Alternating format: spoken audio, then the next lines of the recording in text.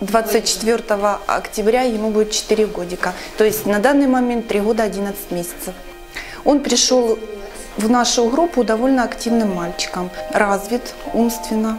Матвей предпочитает музыкальные занятия, физкультуру, любит строительный материал, обожает музыку, смотрит с удовольствием детские передачи, фильмы, конструировать, собирает с удовольствием мозаику, даже предпочитает играть с парикмахерской.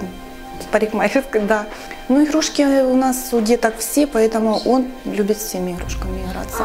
Подвижные игры у нас, вот было летом, мы играем в подвижные игры, участвуем в эстафетах, у нас спортивные праздники летом дважды были.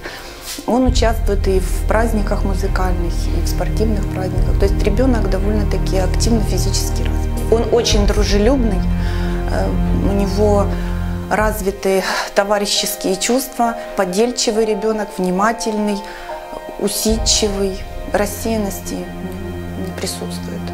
По своему возрасту ребенок развит. Программу усваивает он наравне со всеми. Он любит лепку, он с удовольствием, у него развиты сенсорные способности, мелкая моторика, с удовольствием лепит, рисует, раскрашивает, не выходя за контуры, за рамки.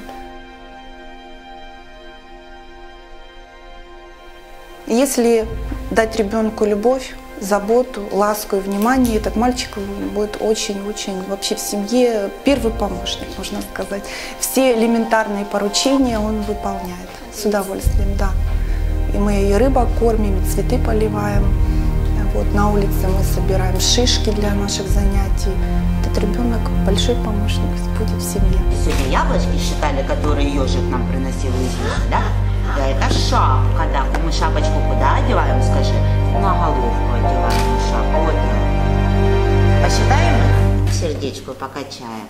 Да, и штаники поправим, чтобы не было холодно. Молодец.